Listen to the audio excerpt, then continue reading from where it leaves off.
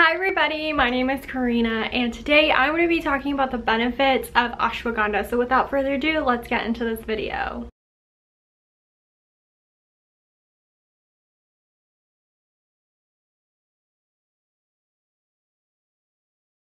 So ashwagandha, aka Indian ginseng, is an Ayurvedic herb and it's used in Ayurvedic medicine. So in Sanskrit, ashwagandha actually roughly translates into the smell of the horse, which I don't know what that's supposed to mean in terms of the herb, but another translation is the smell and the strength of a horse, which I guess that one, the strength part, kind of makes a little bit sense because ashwagandha is such a powerful herb. It is an adaptogen and adaptogens are great for stress relief and any type of anxiety, depression that you may be feeling, and it is widely used in Ayurveda. So one of the questions that I've always had about ashwagandha is why is it considered an anti-inflammatory when it is a nightshade? Because if you are familiar with nightshades, they are very inflammatory and ashwagandha is a nightshade.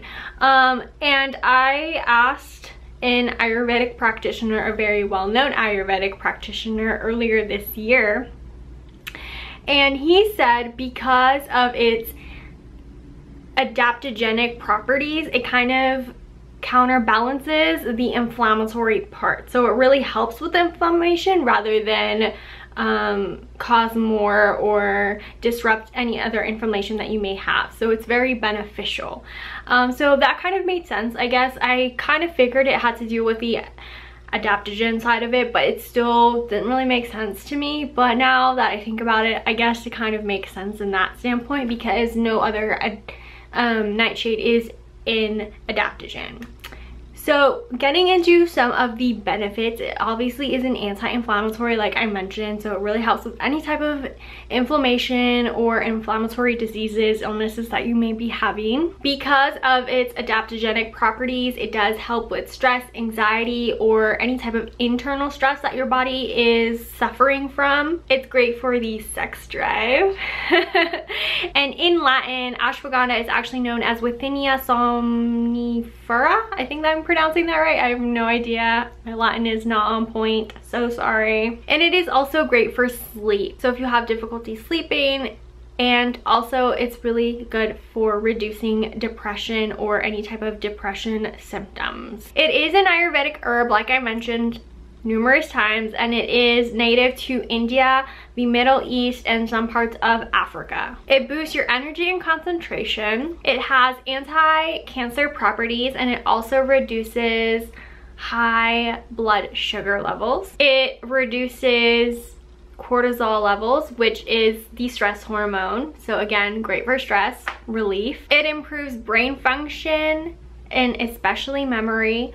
So it might be good for people that have ADHD or ADD as well. It supports the endocrine system, the nervous system, the cardiovascular system, and the immune system. And it promotes a balance within those systems as well, those bodily systems. And also it is a great hormone balance for women. So a lot of women these days have very bad imbalances when it comes to their hormones. There's just so many things that we are exposed to nowadays, and anything and everything that we take, the environment and just general stress and lifestyle that we live, and they just need a little bit more attention and love.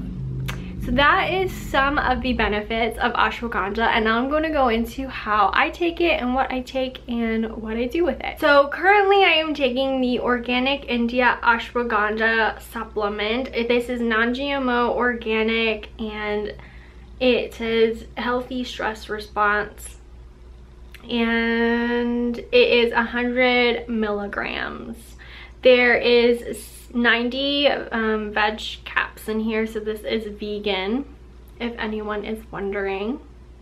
This is what it looks like. I love Organic India brand. They have a great supplement line as well as amazing teas.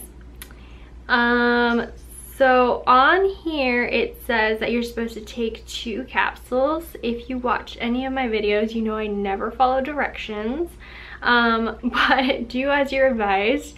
or what you feel is best for you. I only take one capsule, and I take it either in the morning or at night. So it really just depends on the day. I just assess the day. If I'm really stressed out in the morning or if I'm really stressed out at night, I take it to just sort of unwind. And I will read the description on the bottle. It says, ashwagandha is a powerful adaptogenic herb used for centuries as a natural source of energy and vitality. And this is vegan, gluten-free, and vegetarian, of course, because if it's vegan, then obviously it's vegetarian. So yeah, this stuff is amazing. It's a miracle worker. For years I stayed away from it because I thought that it was very inflammatory, like I said, because I thought it was a nightshade, but I got that confusion cleared up, and so I wanted to share that with you. I don't know if any of you have ever had that question or thought come across, but I've been wondering for years, and I've done a whole bunch of research on it, and I never came to a conclusion. So then I just decided I should just stay away from it because I don't really eat nightshades, or stay away from nightshades as much as possible. Nowadays, I used to stay away from, let me rephrase that, I used to stay away from nightshades as much as possible. Nowadays, there's just a very select few that I stay away from. It's just the elimination diet. But anyways, I'm a lot better now, so I can incorporate more nightshades into my diet. I just have to be very, very careful and be what's the word I'm looking for? Selective? No. Cautious? No. Aware? Yes. Moderate? Yes, but it's on the tip of my tongue.